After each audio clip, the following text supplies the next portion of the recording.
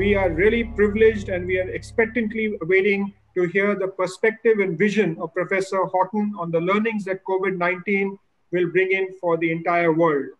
Professor Richard Horton, now editor-in-chief, joined the Lancet, the renowned weekly peer-reviewed general medical journal in 1990. Under his leadership, the Lancet has created a coronavirus resource center available free of cost to help assist healthcare workers and researchers working under the challenging conditions to bring this outbreak, not only to contain it, but also bring it to close. He is also an honorary professor at the London School of Hygiene and Tropical Medicine, the University College London, and the University of Oslo. He was the first president of the World Association of Medical Editors, and he is a past president of the US Council of Science Editors. He is a council member of both the UK's Academy of Medical Sciences and the University of Birmingham, and is a senior associate of the UK health policy think tank, the Nuffield Trust. Professor Horton is qualified in physiology and medicine from the University of Birmingham and received honorary doctorates in medicine from the University of Birmingham, UK, and the University of Umeå in Sweden. I have great pleasure in now inviting Professor Richard Horton to give his keynote address. Well, thank you very much indeed for that warm welcome. I appreciate the invitation greatly, and I wish I could be with you in person in India, which is a wonderful, beautiful country. And I hope it won't be too long before I can be there in person. The title of this session is How the World Will Prepare for Post-COVID. And I want to address that title with 5 questions. What is the current situation? What are the lessons so far? What could we have done better? What is the end game? And what must governments do now? Now, let me say right at the start that the answers to those 5 questions may seem pessimistic. So let me immediately say that I'm actually quite optimistic about the future.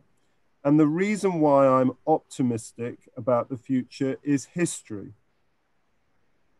Because we have learned from pandemics in the past is that they change societies, they change governments, and they change the public. They change societies because one society is erased, giving birth to another society. And out of tragedy of the pandemic, there are new societal beginnings. They change governments, and those governments do eventually learn the lessons of the pandemic. And they change the public in society. Health is taken more seriously, it's more valued. We protect our communities better. And those who normally live at the margins of society, who are often invisible and unheard, they are moved to the center of the political stage. Indeed, after the 1918 influenza pandemic, that actually accelerated the pace of political and social change and laid the path for universal health coverage and improved public health in many, many countries. There was a renewal of artistic creativity, and indeed the conditions for global regeneration, multilateralism, and even the World Health Organization were laid in the aftermath of the 1918 influenza pandemic. So, whatever I'm now about to say, please remember that I have that optimistic frame at the beginning. Now let's look at what is the current situation. You know it well. We have 33.5 million cases so far diagnosed worldwide. That is, well understand, a huge underestimate. Over 1 million deaths. And there are 3 particular hotspots: the United States, India, and Brazil. And so the pandemic is still raging through the world. It's precipitated not only a health crisis in many countries, but also an economic, indeed a political crisis in many countries, and there still remains the risk of a breakdown in public order in many settings. The economic costs are massive. The World Bank estimates that over 100 million people will be tipped into extreme poverty by the pandemic, with worsening inequality. The pandemic has disproportionately affected the very poorest people in our society, and especially women and children.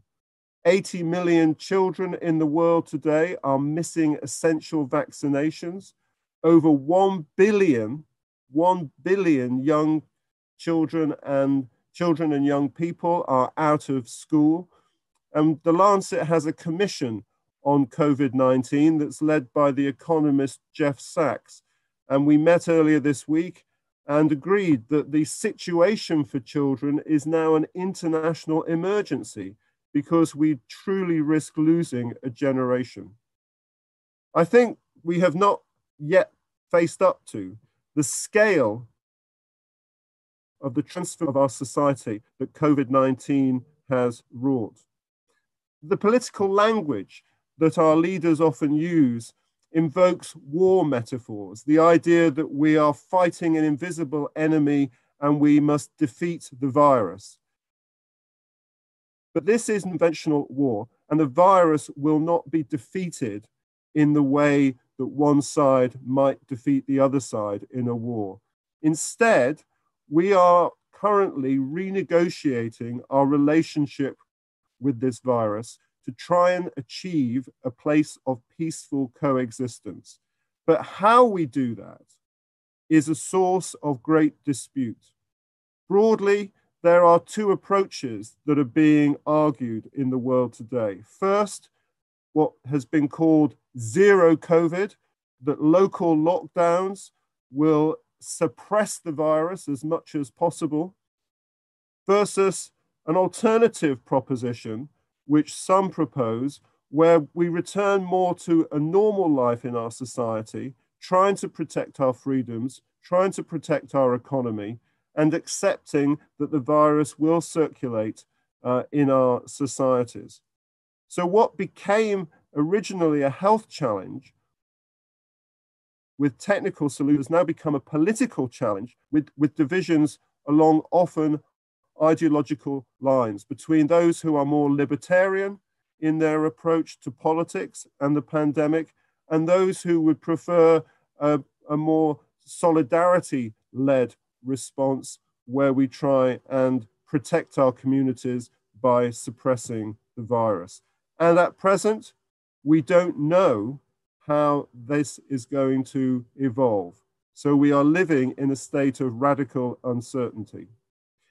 That being said, we can learn lessons. So what are the lessons we've learned so far? Well, let me identify what I think are some of the most important. First of all, we've learned that our society is very brittle, perhaps more brittle than we once thought. And the vulnerable groups in our society have been revealed. Those who are older members of our society, those living with chronic illness. In Western countries, Black and Asian minority ethnic populations have been particularly vulnerable. The poor, as I mentioned earlier, and key workers on the front lines of the pandemic, people who work in health, education, transportation, and food. A second lesson, and this is very important, a second lesson is that COVID-19 is not a pandemic. Now, that may seem paradoxical for you to hear me say that. Let me explain. Because COVID-19 is actually a combination of two epidemics. An epidemic of a new virus, SARS-CoV-2, but also an epidemic of non-communicable diseases. There is a synthesis between COVID-19 and non-communicable disease. And when those two intersect, when they combine, that is what is causing the mortality. People with pre-existing disease who get this virus, who contract this virus, are particularly at risk. on a background of poverty and inequality, because this virus exploits, exacerbates, and accentuates disparity, inequalities in our society. COVID-19 is not a pandemic, it's what we call a syndemic, a synthesis of epidemics. And that's an important distinction, because the solution to this condition, the solution to COVID-19, will not lie in addressing the virus alone. It will lie in addressing the virus and chronic diseases in our society and inequality and poverty in our society. This is a very, very different challenge than the one that has so far been laid out. And a third lesson, which is also very, very important, is that science has been absolutely central, critically important to not just understanding this syndemic, but also in guiding our response. It was on January the 24th that the Lancet first published the very first paper describing COVID-19. And although much remains to be learned, we now know so much about the transmission of the disease, the virus itself, the complications of the disease, its spread, its control, the risks, diagnosis, treatments, and how we prevent it. And what is now so important to understand is that as our economies are hit, that is going to hit also science. It's going to hit our universities and colleges. And the projections are that science will be very severely damaged by this syndemic. So it's very important that as we move forward, governments do all they possibly can to protect their ability to generate new knowledge, because it's that knowledge that will act as a protector for those societies in the future. Now, I think we also have to be very honest with ourselves. And this is the third question I want to try and answer. What could we have done better?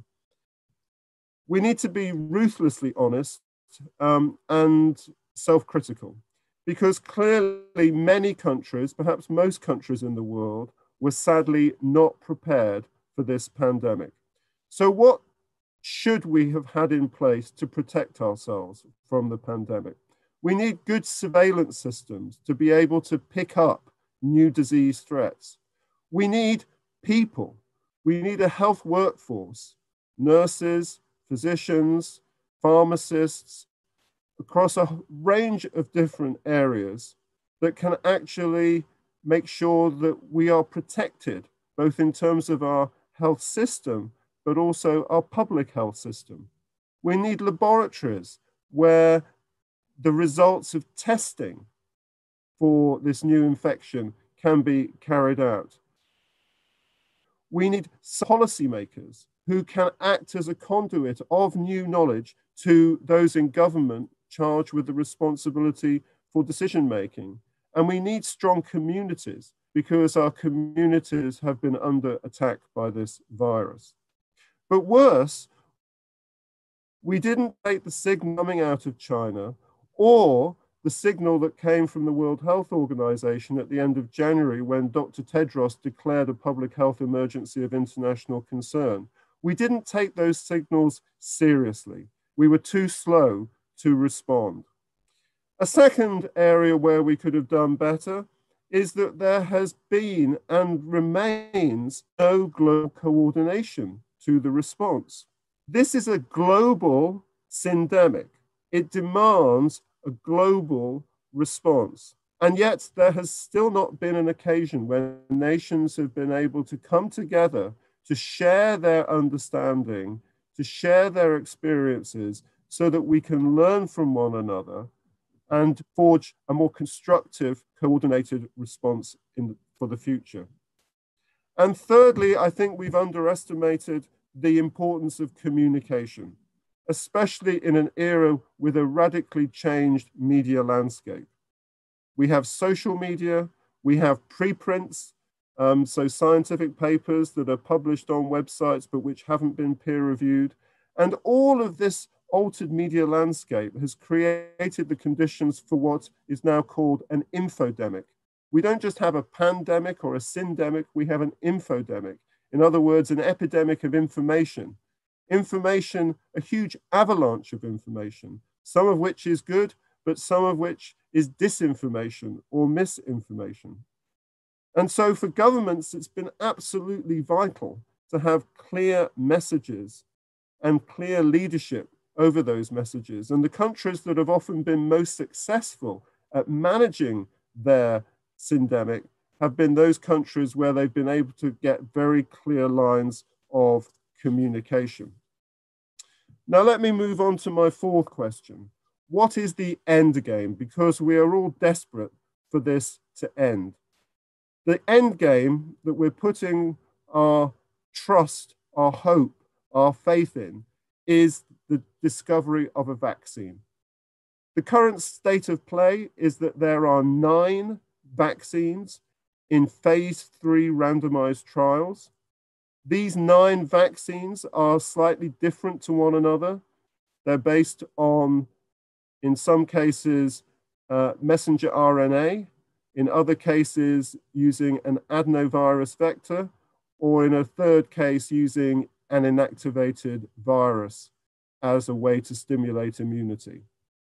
Some of these vaccines, which are in phase 3 trials, are actually used already, despite the fact that the phase 3 trials have not been completed. That's the Russian vaccine and a Chinese vaccine. In total, there are around 140 vaccines that are in various stages of preclinical and early clinical development, in addition to those 9 that are in phase 3 trials. But these vaccines are facing really stiff opposition. And that is because an anti-vaccination movement, which has been in existence for some time, is now regrouping and is working very hard to destroy public confidence in these vaccines. And so when you look at opinion poll surveys, unfortunately, it's becoming clear that public confidence is waning in vaccines. It's vital that those of us who work in healthcare do all we can to encourage trust in these vaccines. We also know that we have treatments coming through, we have better diagnostics coming through. But I think if I'm trying to answer that question about the end game, I have to conclude that in truth, as of today, there is no end game at present because the virus is with us, it's endemic, and the goal can only be to cut community transmission, to keep the R value less than 1.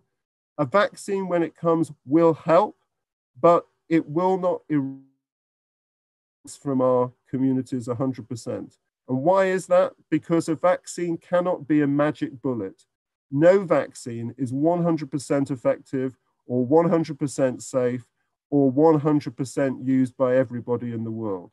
And so we have a balance. We have to navigate this balance, this renegotiating the relationship, as I said earlier. So let me turn to my last question. What should governments do now? Well, first, I've redefined this pandemic as a syndemic, and so governments must manage this pandemic as a syndemic, focusing on the virus, but focusing on the general health of their populations and addressing inequality. This pandemic has been a moral provocation to us. We've held a mirror up to our society, and we've seen what our society is like, and we've seen that it's brittle, and we've seen that it's vulnerable, and we've seen who those vulnerable groups are. And so we now have a moral and ethical responsibility to do all we can to protect those vulnerable groups in our society. Second, what governments must do is to build public health capacities, systems for surveillance, the public health workforce, a strong health system, laboratories, and science policy are vital elements to help protect our societies, our nations, our economies in the future. And a third area where governments must act is that we must find a way of remembering what has been taking place this year in 2020. We need to remember the over 1 million people who have died, and we need to keep their memories alive. Because the way we have described this pandemic in terms of numbers, statistics, league tables, and graphs, this has radically dehumanized the impact of this virus. And we need to rehumanize this crisis in order to truly learn the lessons of it. It's his fathers, mothers, brothers, sisters, friends, as well as family who have died. It is our obligation to them to remember that sacrifice. So to close, I begin optimistically and I want to end optimistically. I have edited The Lancet for 25 years now, and I have never experienced the kind of cooperation and solidarity and unity of purpose that I have seen from the international medical and scientific community these past 10 months. It has been inspiring for me to observe this level of collaboration. It's true that COVID-19 has challenged us all, but it has revealed the best of us too. COVID-19 is not our destiny or our fate. It was an Indian writer, Arundhati Roy, who said early on in this crisis that the pandemic is a portal from one world to another world. And so this is our moment to rewrite a different future for our families, our friends, and our communities, and mostly perhaps for the generations that are still to come. Thank you very much for listening. That was a fantastic lecture, beyond thought-provoking. I love the paradigm shift in the whole positioning. To have the courage to say this is not a pandemic, and then to prove to us, and now we completely agree with you. We have for a very long time spoken about the dreaded problem of non-communicable disease. I'm going to actually try and sneak in two questions, and one is, how do you feel that India's response to COVID was any different from others? And more significantly, how do we tackle the bigger approaching tsunami of non-communicable disease? Thank you very much, Dr. Reddy, for your kind words and for your questions. First of all, on India's response, of course, India is a single nation, but it's like a collection of nations with your states, and so much of your governance is devolved, decentralized to states. I think it would be very presumptuous of me to pass a comment on India's response. What I know from the statistics is that some states have done very well and other states have found it more challenging.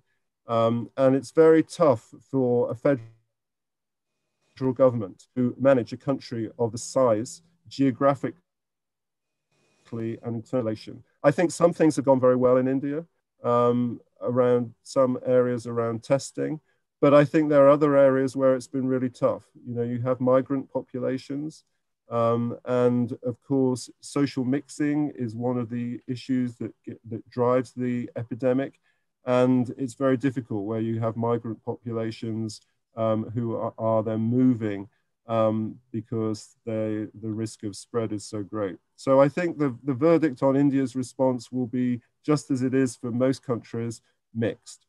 On NCDs, the truth is that although rates of mortality for pretty much all non-communicable diseases are going down, because our population is growing, the total burden of non-communicable disease is actually going up. And so, so we are not on top of this challenge by any means. And particularly countries like India that are going through a huge demographic change with rapid economic growth, unfortunately, are creating the conditions for the burden of non-communicable diseases to rise even higher. So this is a clear and present danger to our societies. And this is not just a health issue. This is an issue that threatens the very foundation of our societies. It threatens the security of our societies. So it's vitally important that one lesson of this syndemic is that we take non-communicable diseases more seriously and prioritize them, because it's what leaves us vulnerable to attack by this virus. But thank you for your questions. Thanks, Professor. It was a very, very good eye-opener. Whatever you said, that we heard it, we believed it, that non-communicable diseases do play an important role in final mortality. But the way you put synthesize both together and coin multiple words, syndemic, infodemic. I read your Twitter where you talked about twindemic and criticize it's not really a twindemic. What I want to ask you is that you said that the virus, we must learn to be in peaceful coexistence with that, which eventually will happen. Can you just throw some light on the timelines when it will truly be a peaceful coexistence? Oh, that's a very tough question, but it's a good question. Well, look, here's the thing. I know that several vaccine trials are going to be completed before the end of this year. Let us be hopeful that one of those vaccine trials is successful. It's then going to require that vaccine goes through regulatory approval. That will take some time, several months. Then you have to scale up production, and then you have to have procurement mechanisms.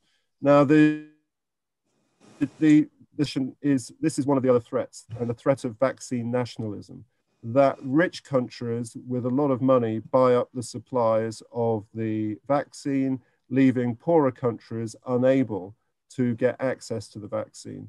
Now, WHO, working with the Gavi Alliance and CEPI, have created this facility called COVAX, where something like 160 or 70 countries have come together, rich and poorer countries coming together to make sure that if and when a vaccine is available, it will be fairly distributed to countries and to those at particular risk in those countries.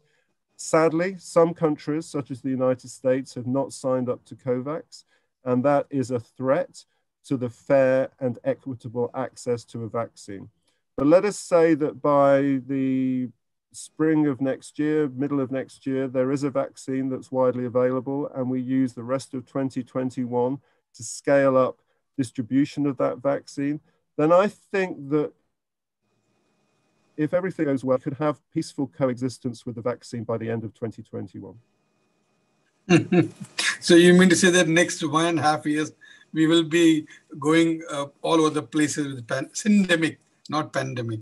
Well, I know this is not a welcome message, and it's not a message that makes me happy either. But I have to look at the way the virus operates in human populations. As soon as you squash it down, and then you release the pressure, and there's more social mixing, and we don't operate physical distancing, and so on, then the virus jumps back. So, you know, we are going to go, I think, through this cycle of suppression, release, suppression, release, until either so many people in the population have been infected that there is a degree of population immunity, herd immunity, or we have a vaccine and we can get immunity that way. But that's the only way we can do it. The only way is through a cycle of short-term lockdowns or mandates to reduce social mixing, or a vaccine. There's no other way out. That saddens our heart, because in next 1.5 years, we'll not only lose the patients because of the syndemic, we'll also lose all those vulnerable societies, children, adults, other non-COVID diseases, which will lose big time. But absolutely, and this is as a literally a world, and we need global coordination because we can't allow these sacrifices to continue. And it is going to mean that those countries with more resources need to be working together with those countries with less resources so that we coordinate our response. And it saddens my heart that we have not been able to work together. Indeed, I think you may agree with me, that in fact, some of the divisions between countries have actually got worse, not better. The political rhetoric has got sharper and not softer. And that is a source of deep regret to me. Like Alok and like Sangeeta, it's been a pleasure to have you with us. But there are two questions that come to my mind. One, which pertains to you as a doctor, and the second that pertains to you as the editor-in-chief of Lancet. You mentioned about the vaccine as the possibility of finally finding a solution. Why is it that nobody is talking about research in a medication, which is antiviral, to kill this particular virus, like we found the medication for HIV? So there's simply no talk. One doesn't hear much about the research that's going on. And neither is your journal publishing anything that I can really recall offhand. The second question that I really wanted to ask you, which pertains to your editorial policy, really, or the philosophy, is that how has the editorial philosophy changed post-COVID? And is it likely to change in the future? Or this particular epidemic going to affect your editorial policy going forward? From the perspective, you mentioned about this endemic, and this is a term I read in your editorial about Merrill Singer's article in the 1990s. And now 30 years later, you revived that term. So from these two questions, perhaps you could throw some light on. Well, thank you very much, Dr. Puri, and thank you for being such a careful reader of the journal. I appreciate that very much. Now, you're absolutely right about the lack of work on antiviral medicines. There have been and are ongoing trials looking at older antivirals against this SARS virus. We know that remdesivir has an effect. It's not a very powerful effect. It's certainly not a cure. And we know that some other antivirals don't work at all. Yeah, exactly. What is interesting, though, is that there is a new therapeutic possibility, which is not going to be widely applicable, but could be very important for patients who had severe disease, and that's using monoclonal antibodies. So these biological treatments could actually be very powerful in ways to neutralize the virus before the cytokine storm in the body and causes multi-organ failure. So I don't think we're going to have an antiviral that's going to be available for everybody in our population. But I think that I know that there is work on monoclonals, which could be very important for patients who are admitted to hospital, who have some of the risk factors that we know about. And you could use the monoclonal early in their decompensation in order to prevent the cytokine storm. And so I'm actually quite hopeful that those monoclonals will come through. We don't have them at the moment, but there are several that are being studied. Now, in terms of our editorial philosophy, that's a very, very, very thoughtful question, which is one that I need to reflect upon. I mean, I tell you what it has done. It's made us passionately, redoubled our passionate commitment to working together with countries to take a more global approach. It's made me much more concerned about the role of science and medicine as a diplomatic tool. Let me explain that briefly. One of the things that we've seen in this situation is the heads of state of some countries, I'm thinking of President Trump, put the blame on China and talk about this as a China virus or a China plague. Now, that upsets me because I know Chinese doctors and Chinese scientists who were in Wuhan and Beijing and managed this outbreak in December and January. And I have the highest respect and regard for them. And I have gone on record as saying that we owe a debt of gratitude to those doctors and scientists in China for that early work that they did. And so what I have been so impressed with is the international collaboration and cooperation between countries. So I think in terms of how has COVID-19 changed our editorial philosophy, I think I would put my emphasis on the importance of fostering collaboration between countries, between peoples, and not being so judgmental about countries. You know, no country, but I tell you, the doctors and health workers and scientists who've been on the front lines of this pandemic, they've been saints. And I think that we owe them so much. Professor Horton, I think you're so right in so many things that you said. The learning process, the underlying disease pattern and how that exacerbated the entire situation. The fact that we must think of this as another opportunity to create a new and better world. Your entire, the correlation to 1908 and multilateralism and creativity and innovation, which happened then. And I think there are some of these happening. You're absolutely right about, the global collaboration. I know that for us at Apollo in our hospital, the API team, the American Association of Physicians of Indian Origin, and the BAPIO have guided our protocol continuously and brought the latest knowledge and been open to learn. So this is one of the most powerful things about clinicians, their ability to network and learn together.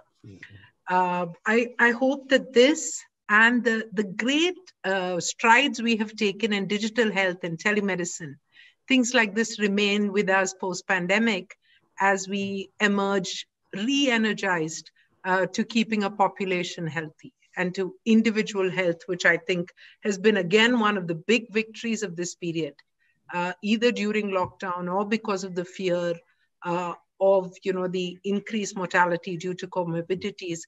People just enhanced or moved into high gear their entire fitness regimes. And I think that's been powerful as well. But as they say, all good things must come to an end. And this has been one of the most outstanding sessions. Seeing you in person, all our doors are open. Our invitations are with you. Thank you so much. Thank you.